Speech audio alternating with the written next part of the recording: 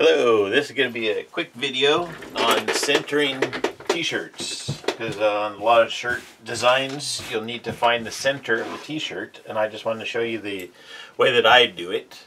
I start out by turning the shirt inside out, and then I'll grab the two armpits and kind of grab them, shake the t-shirt however you need to, but basically I want to try to get the armpits smoothed out so they're laying nice and flat along these seams here.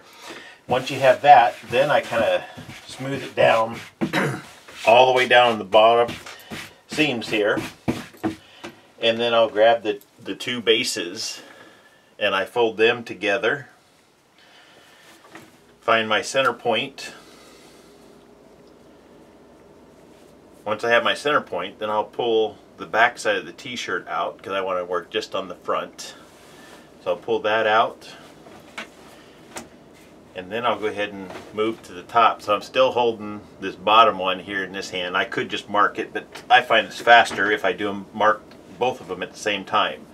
So for the collar, what I'll do is I'll stretch it out, and then what I'm doing is lining up these shoulder seams. So there's a big hem on both sides.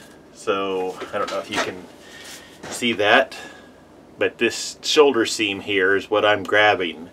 So I'm lining that up so that it's even on both sides. So if you grab the center of the t-shirt with your finger like this, then you can kind of feel where those two shoulder seams are. As soon as they're lined up together, then I'll pinch that middle, and then I'll grab it, lay it together with the other one, and then I have washable crayons, and what I do is I just make a little mark on there so I have my two lines. Once you have that, you can lay it out flat again.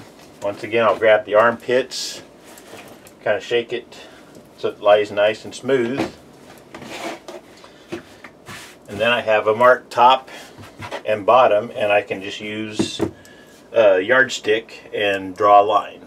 So, and I don't have it right here, so you just have to take my word that I'm going to draw a line down the middle. Thank you.